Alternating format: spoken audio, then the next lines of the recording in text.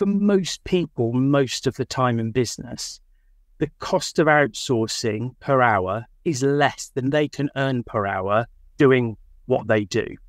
So why would you do it? If you can take that time out of your business, out of your really busy diary and give it to someone else, and then use that time to make more money, why wouldn't you do that? The other part of it is getting people that really know what they're doing to do it, because it takes them less time and they often find efficiencies or better ways of doing things than you.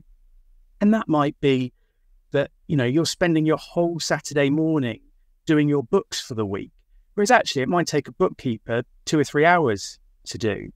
And whilst they're doing it, they might be able to make it a bit more efficient, or they might notice that you're not claiming that back where you could be, or there's other things within that relationship, whether it be with a bookkeeper or a VA or a marketing team, that if that's not your specialty, they can help you take your business forward.